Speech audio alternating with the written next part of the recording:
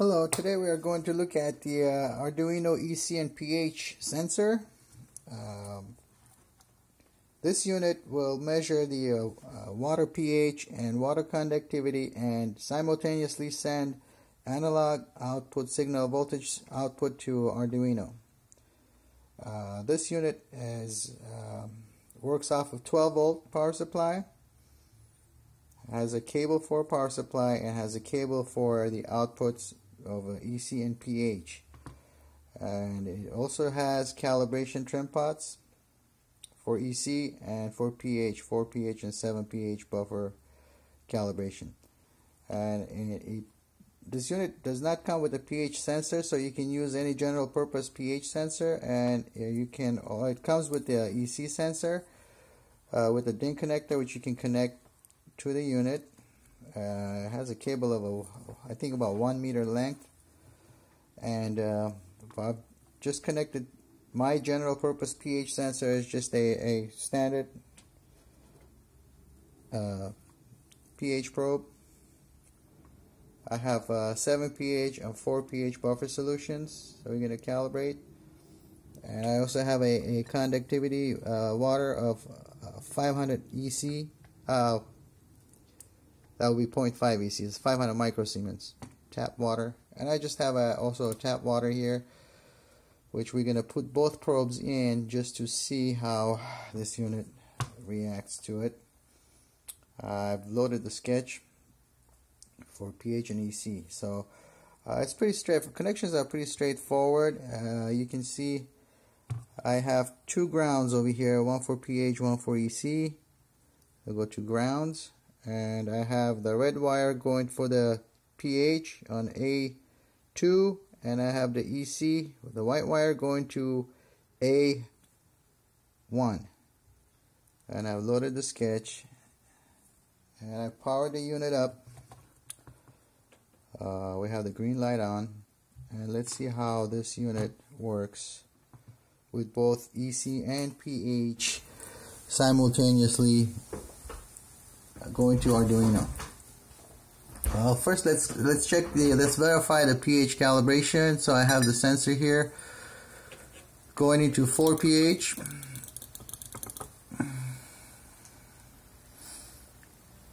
Pretty close.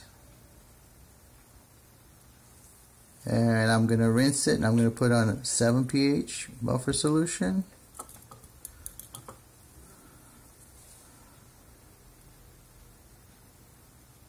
.1, we can lower it a little bit. Now when you touch the unit, it's kind of touch sensitive slightly, so it's actually pretty close. I don't even have to calibrate it, but I will do it anyways, just to prove that it can be done. 7.01.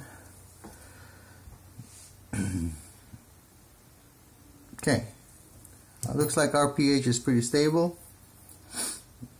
And let's do the EC. So the EC sensor is a little, this item here, which has graphite electrodes. It has a 1/2 inch MPT where you can connect to a T. And let's put it into 500 microsiemens. In this case, it'll be 0.5. I should read 0.5 EC on the screen. Now the trick with this sensor is if it's in the tank, you don't want it to be all the way on the ground, touching the base of the glass. Have at least 1 inch space, and it's reading about 52, which is 520. Let's see, it's pretty close actually. Let's see, 53. So now let's calibrate the EC to read 500 or 0.50.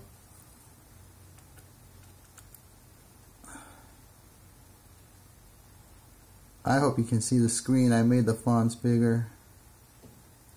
Okay, there you go. So now you notice when I touch the unit, it gets all excited, I guess.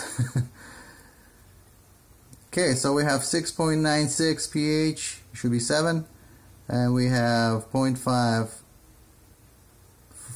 for the EC. And notice everything's touching. In normal operation, everything should be stable and you shouldn't be touching the box or moving the box. Everything should be connected and firmly attached. So now let's put our pH sensor into our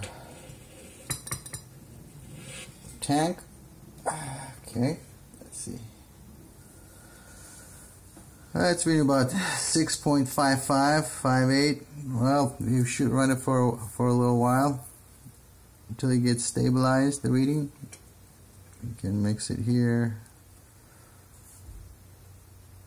6.70. Now,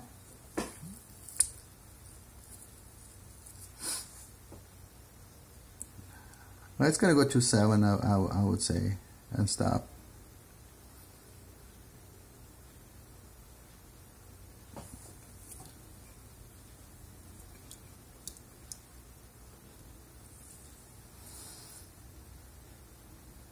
Okay, in this case, let's say its reading should be about 7. And what happens is when, just remember this reading, 6.95, let's say. And we are putting our TDS probe in there. The reading should be about 410 EC. Now look what happened to pH. It's about 6.28. It went down to 6.28 from 7. Notice that 7, and as soon as you put the sensor in, EC probe in, there's some sort of a crosstalk. The reading goes down to 6.384 and tries to recover. In this case, what I would do is I would adjust this back to 7, the pH.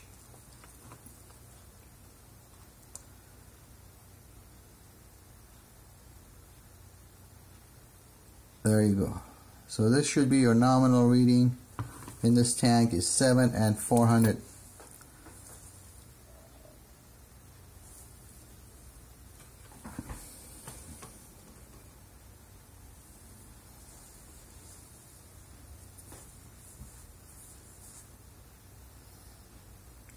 So as you can see, the readings are stable, almost 7 pH and 410 EC. So it is possible to control both pH and EC in a single tank with single Arduino and have a stable reading coming out of the analog outputs without any crosstalk or pH ground loop.